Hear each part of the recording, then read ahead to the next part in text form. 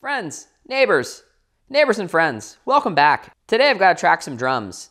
You may or may not know this, the live room that I have at my home studio is my living room.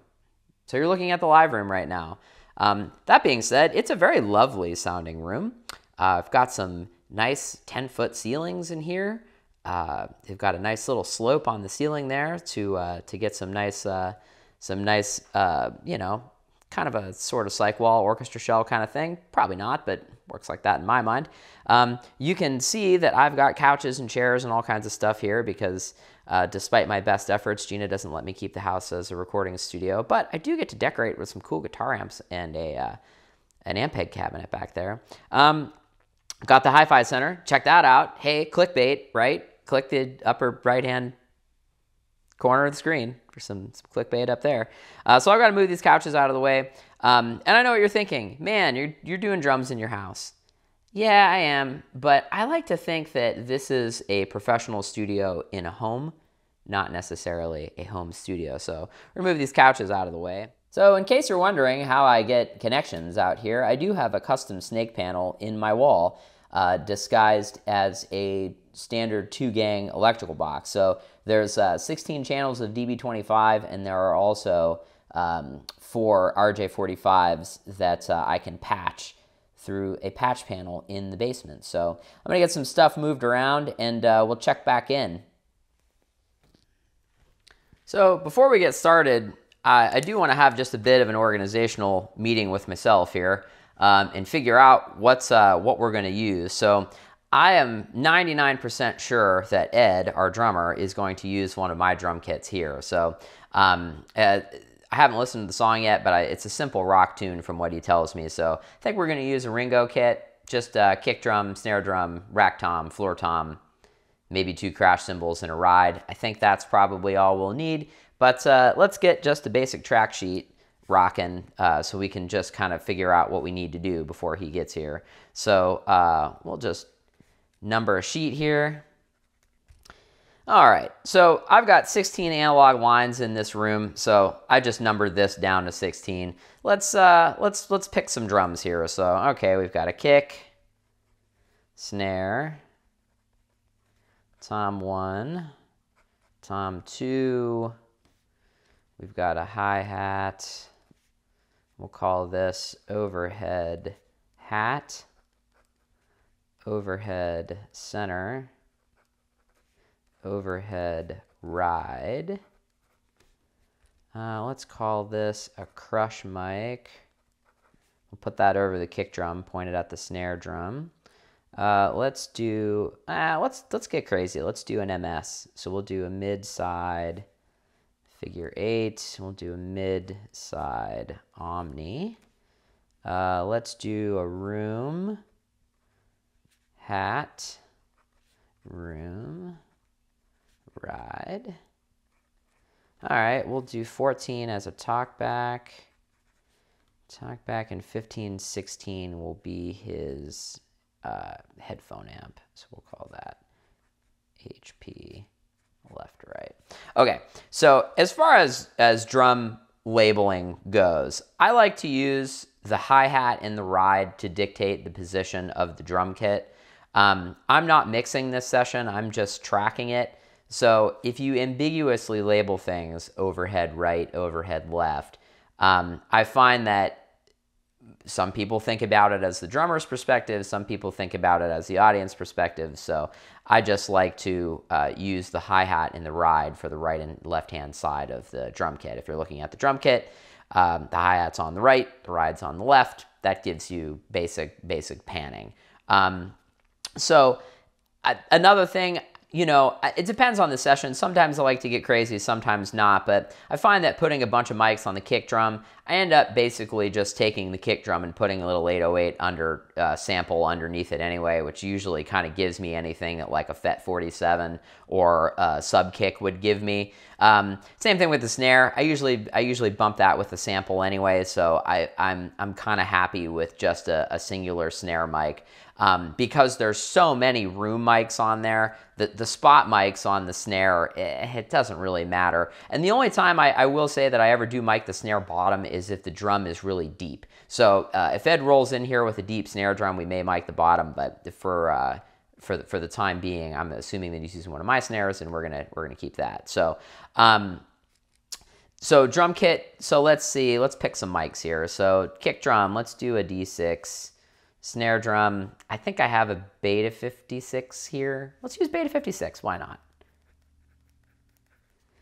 Tom 1, we'll use a 421. Tom 2, 421. Hi-hat, let's use, I don't know, let's use an ATM 450. Overhead hat, let's use an AKG 440. Center, I've got this Aventone C12. That's like a $500 mic, and I haven't played with that in a while, so let's use that. Overhead ride, let's use a 441. Crush mic, let's use a Beyer M88, because why not? Mid-side, figure 8, we'll use a Audio-Technica 4050. Just trying to think what I have here. Those are the only things that I have that have the multi-pattern here. Let's put shotguns on the hi-hat and room. Or that talk back. Actually, you know what? Let's use an SM7 as the crush mic, and we'll use an M88 as our talkback mic, and then this will be our lines for our headphones. All right, so I am going to get the furniture moved. This is our basic track sheet, and we'll go from there. Alrighty, so living room is all set up. So I've got everything just sort of moved out of the way a little bit. I'm going to further move this out of the way because, again, Ed and I are going to have to go drum shopping in the basement and see what kit he wants to have. I keep 5 drum kits here, just of varying sizes. So, for example, I've got kick drums ranging from 18 inches to 24 inches. You know, a whole bunch of toms and all that kind of stuff. So at this point, I still have not listened to the track yet. So I'm going to go in there and do that now. But before we set the session up, I just want to show you guys the mics. So basically, I'm just going to move everything off to the side here. And, you know, one of the things, I mean, I was and still am a drummer. One of the things that I always kind of hated when I was going into a studio session is when engineers had the session prepped, the drum kit was set up and mics were on it. It never gave me a chance to tune the drums, and it never really gave me a chance to set up the way I wanted to. So that's the New York session scene, though. You know, you don't have time to get into it. You just have to trust that the techs set the session up the way you liked it. So anyway, just, you know, very standard stuff. There isn't anything out of the ordinary mic-wise here. Just some interesting things. This is the headphone amp right here. So I'm going to stick that under his hi-hat. I do have a music stand out for him. I don't know that he's going to need it, but again, when you're setting up, the last thing in the world you want to do is make a million trips in and out from the control room. And I also have, let me see if you can see this, I also have a power strip down here with 2 available outlets. So just in case he decides to bring an SPD or something like that, there's power for him. And then also if he just needs to charge his phone, that's cool too. So let's give the session a listen, and we'll get our session set up. All right, y'all, so we're in the control room. If you notice on the console here, I've got some music happening through 9 and 10. I haven't used the snake in a minute, so I just got everything patched, and I just wanted to make sure that channels 1 through 8 and 9 through 16 are working all right. So what better way, you know, if you have test tones, why don't you just listen to some music here? So here, I have to show you some dirty little things here. So as far as the patch bay goes, I wired the patch bay here at the top so that all of my snake inputs are here, and then everything cascades down. So I'm sure that the astute observers among you are saying, God, Billy, you've got a lot of stuff patched in there already. Well, I originally planned to have the console so that 25 through 48 are my inputs. And then 1 through 24 are my outputs. So when I'm tracking, when stuff is coming in, it comes in on the right-hand side of the desk, and then when you hit playback, it comes in on the left. So that's a pretty old-school way of doing a split 24 console. The bad thing is the right-hand side of my console is currently inoperable because that's where all my channels that I need swapped go. So I really only have 24 channels on the left-hand side working at the moment while I'm recapping and working on the other side. So all of this patching is basically taking our wall inputs 1 through 14 and then putting that down to our console inputs 1 through 14. And then from that point on, everything is normaled. So when something is inserted into this path here, it will automatically go to our recording interface. So we don't have to worry about that. So this one-to-one patch is just because if you were to plug it in normally, channel 1 on the Snake would show up on channel 25 on the console, and I don't have channels there. So anyway, that's the rundown on the patch bay. I'm gonna patch some compressors and things in. I'll talk more about that once I get there. But for the time being, that's the quick thing on the patch bay. And I also realize I don't have my interfaces on, so we'll get those on. So as far as prep goes, here's what I like to do, and shame on me, I have not zeroed the console out from its last session, but here's the first thing that I like to do. Midas consoles have a built-in signal generator on them. So that is this button right here. And then if you want to assign that signal that the signal generator is generating to anything on the desk, you hit a little button called Talk. So the way that the console is routed is the stereo output master module here has matrices on the top here. I have 8 matrix outputs.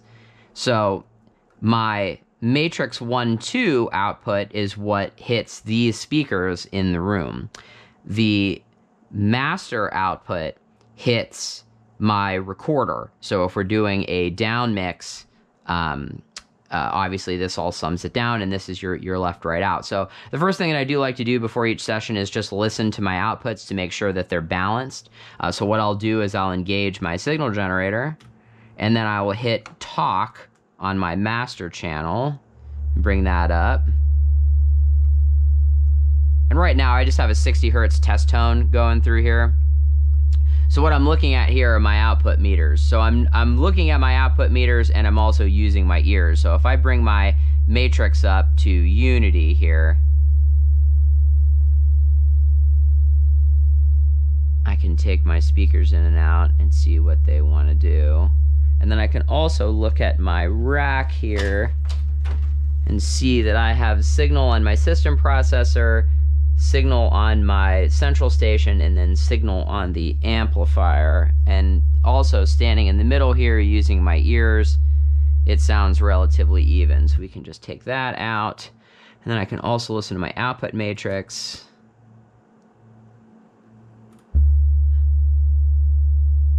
And we're good there. Okay. And then obviously we'll just pull up some music here and listen to that. And that sounds good. We don't want to lose our YouTube copyright action. So now that this is done, let's label up the console. Alrighty, so I've got my track sheet here. Let's get this labeled. Now, should I be using console tape? Yes. Am I using console tape? No, I'm using spike tape. Because, truth be told, I don't know where my roll of console tape is. It's probably in a Pelican case or a backpack, or most likely strewn about this room that is currently a mess that I have to clean before Ed gets here. So, looking at our track sheet, we are going to do kick, snare, tom 1, tom 2, hi-hat,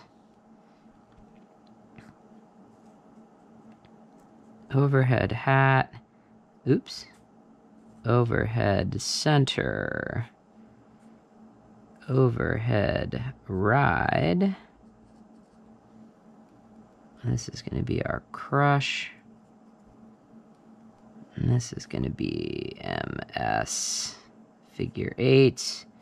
And this is going to be MS Omni. And we're going to call this room hat, room ride.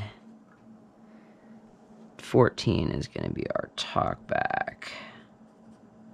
Okay, and actually, speaking of that, let's set up our channels 22 and 23 for DAW. This is going to be our returns. We're going to set up 21. We're going to call that Billy. And that's going to be my mic in the control room. And that way we have 15 and 16 open on the console. As you can see, 17 and 18 are acting up. 20's been acting up too. So I, in theory, have 15, 16, and 19 available should Ed bring any more toys in. So, kids, in case you're wondering what it's like to own an analog console, random noise. There's nothing coming through those channels. So the other thing is, let's set up our VCAs while we've got them before we assign any channels. So this console has 10 VCAs. And when you're tracking, VCAs aren't necessarily, as needed as they are in terms of mixing, but it does allow you to break the drum kit up. So, in the control room, I don't really care so much about room mics and things like that. I just want to hear the kick and the snare, the close mic. So I'm going to set this up just to break the drum kit out over my VCAs. So, number 1, I'll call that kick snare because I usually set up my VCA as that. We'll call this VCA 2 toms. VCA 3, we'll call this overhead. VCA 4, we'll call that room. And then if we want to assign anything else along the way, we can. So to assign your VCA on this gorgeous Midas Analog Heritage 2000, what you have to do is unlock your master section, hit your VCA assign, and let's start with VCA 1. So we go to our assign key, we're going to hit that, and we're going to say our kick and our snare are going to go to VCA 1, which those two lights are illuminated, and they are. We will deselect that, select VCA 2. We're going to put our toms in there. Okay, VCA 3, we're going to call that overheads. So we're going to call it hi-hat, overhead, overhead, overhead. Let's throw the crush mic in that VCA, and then we'll put our rooms into... Actually, I lied. I'm putting the crush mic into VCA 1 so that can go with the kick and the snare. And then our rooms are going to go into VCA 4. Okay, talkback is not in a VCA. DAW is not in a VCA. Although, you know what? I'm going to put the DAW in VCA 10. Whoop! I'm also going to throw the Sharpie across the room. Because we have a stereo channel. And instead of grabbing both faders, I can just grab a VCA. So we'll go down to VCA 10. 23, 24 is in VCA 10. And we'll go back to lock. And that way, and then we can make these lights go away. So just like a digital console, this analog console also has a spill feature. So if you hit the VCA button, it will light up the console, which I'm sure you probably can't see because I have the room lights on, but VCA 1, 2, 3, back to VCA 1, VCA 4, and this takes us down to VCA 10. And that way, too, if you're troubleshooting something and you look on this other side of the desk and you're like, oh my God, why is something coming through? You can look at that. So just as to get this started, we're going to put all of our VCAs up to Unity so that we don't forget. And that technically doesn't matter because our channel faders will be down. So let's look at our track sheet. So I don't have a ton of analog outboard gear at the moment, but I do have a couple of pieces. So I'm just going to assign these channels to my stereo output because I am not using groups for this tracking session. So let's see. Let's see what we want to use here. On the analog rack of doom, I've got DBX 160 SL. I'm going to use that for my overheads. And then down here in 500 land, I've got two DBX 560As. I am going to use that on the kick and the snare. One of the Midas 522 compressors, I'm going to use that as my crush. And then I'm going to use my other 522 as Ed's talkback mic because, hey, the 80s happened and that's how you get that cool room. One of the other things that I'm going to do on this particular session is I do have a subharmonic synthesizer that I'm going to patch in on the crush mic just to get a little bit more low end because we're putting that right over the kick. And I found my Sonic Maximizer in a rack, and I've owned this thing since like 2005, and it's the good one with XLRs on the back, not the crappy one with 1/4 inches. So let's get crazy and put this thing on the toms. I've been dying to play with it, so I'm gonna patch that in as an insert on the toms. If it's cool, we'll use it. If it's not, we won't. So let's go ahead and patch here. So taking our track sheet down here, we are going to patch first the kick drum compressor. So we're going to take our 560 and we are going to patch that into insert 1, send, and receive. All right, and then I am going to take a little piece of some tape left over from a previous session, and I'm just going to label our insert rack here so that in the heat of battle, if you're trying to remember what stuff does, you know. So one of the things that I always like to impress upon people when doing this is that when this, take as much time during the calm before the storm right now to make sure that everything is patched, everything works, and everything is labeled. Because you never know what's going to happen. I'll call this crush. I'll call this TB. You never know what's going to happen once the band gets here. Because think about it like this. They're nervous. You're sort of nervous, no matter how many times you do this, about what's going to happen, what's going to fail. A bunch of people are going to ask you a million questions all at once, and you have to be ready for that. So taking time to just label things in the calm before a session is absolutely invaluable. That goes for recording, that goes for any live situation as well. So if you watched my live videos, which I would assume that you probably do because you're Billy super fans, right? I'll pause for laughter because of course you're not. What's our crush mic? Our crush mic is channel 9. All right, so channel 9 is, we're gonna start our insert path here. So we're gonna go channel 9 send. We're gonna put that into our subharmonic synth.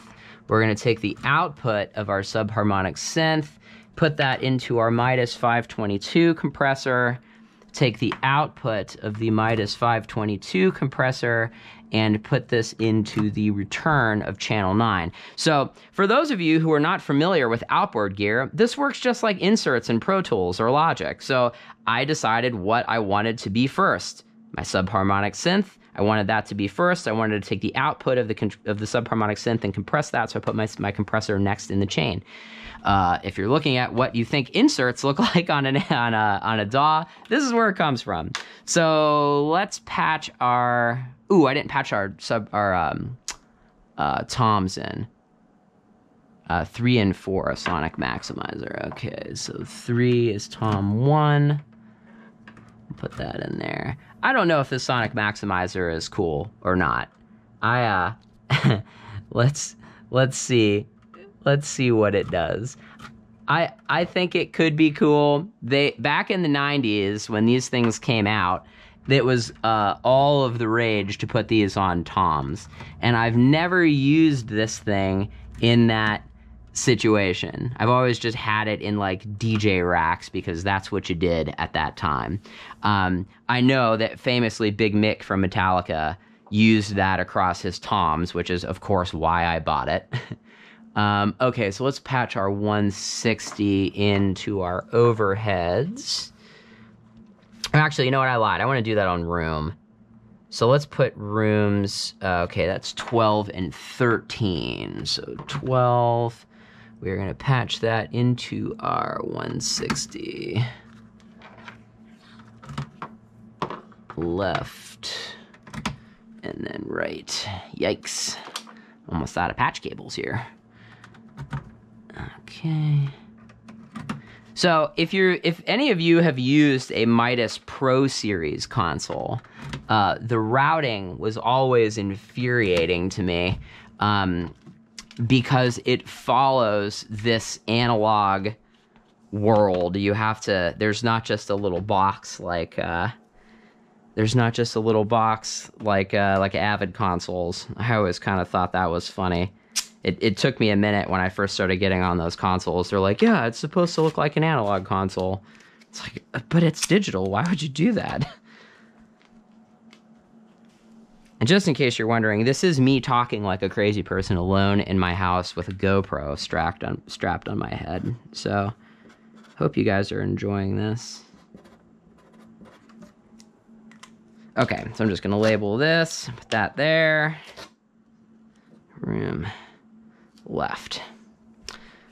If I was mixing the session, I would print some SPX, but I'm not. So I'm gonna keep it conservative. So just to make sure that things work, let's engage our inserts here. Kick has an insert, snare has an insert, tom 1 has an insert, tom 2 has an insert. Right? Oh, and actually, I should write this on my track sheet so that if and when things go awry, we have 560. I'll call this Sonic 1, Sonic 2. Crush is subharmonic to 522. Talkback is 522. Room right, room left is 160 left, 160 right. So just in case, God forbid, we're not gonna have any patch issues on this session, right? You guys are all with me. All right, so we're up to channel 4. When's our next one? Channel 9. Okay, we've got our insert engaged on channel 9.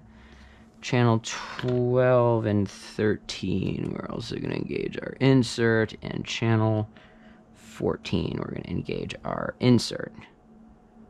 Lovely. Great.